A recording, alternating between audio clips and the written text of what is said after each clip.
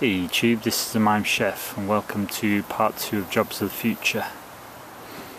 Today's installment is all about the Rag and Bone Man. When I was a child, the Rag and Bone Man used to come round and mainly collect scrap metal because that's what was worth money in those days.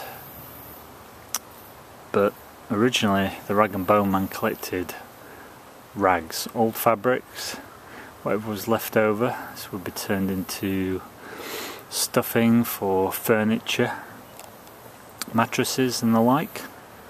Well, in the future, and even now, people collect, Goodwill collect old clothes, and what's resellable is resold.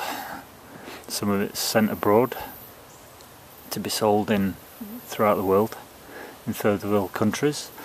And whatever's not salvageable is then shredded and turned into your mattresses and stuffing for certain reupholstery jobs, wadding and the like, and also cloths for movers. In fact, I've got one in the back here.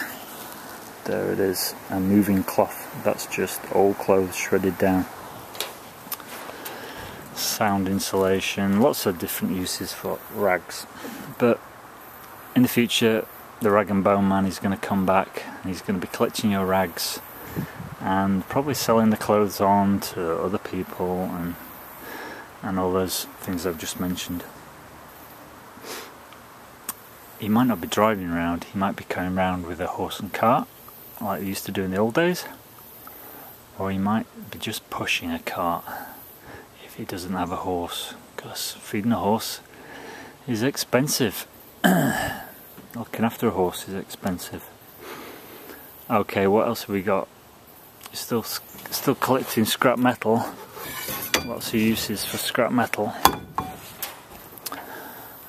He'd probably be collecting wood, because we've got to heat our houses somehow, haven't we? Or reusing for building materials. Lots of uses for this stuff. Building pens, building fences, kindling. Lots of uses for old wood if the shit hits the fan. And then the Rag and Bone Man, he used to collect bones, and these would be used to be boiled up to make glue, or they would be crushed up to make fertilizer, as in bone meal. So the Rag and Bone Man's going to be coming around and shouting, "Rag and bones! Rag and bones!" And you'll collect your stuff you don't want. That's if you don't want your bones to make your own fertilizer or boil. I mean, once you boiled it up to make some soup, yeah, I think most people in the old days, if there wasn't the Rag and Bone Man, would have just thrown it out in the backyard. I certainly find a lot of bones out in my yard, along with lots of other trash, which one day probably people will collect. So there you go. Possible job for you in the future. Go around, collect everybody's trash, and then sell it on for profit.